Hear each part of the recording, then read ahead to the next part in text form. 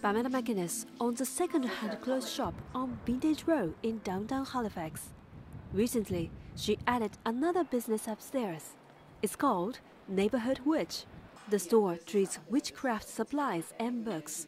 McInnes says the word witch has often been misunderstood. She says a witch is a person who can use the invisible energy in nature to support people. There's nothing evil about any of this. It's all mostly about healing. There's a big community here. Some are public and some are not.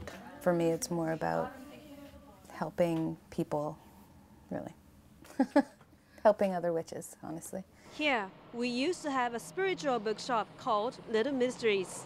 For more than 20 years, the shop also used to be a community space for witches. Since the shop closed last year, witches were looking for the new space. Oh, you're in a safe place to discuss things when you're in a place like this, because it's more like-minded people who aren't going to judge you or misunderstand where it is that you're coming from.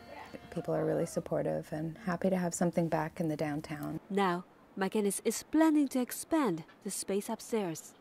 Its new workshops and meetings will welcome anyone who's interested in the spiritual world.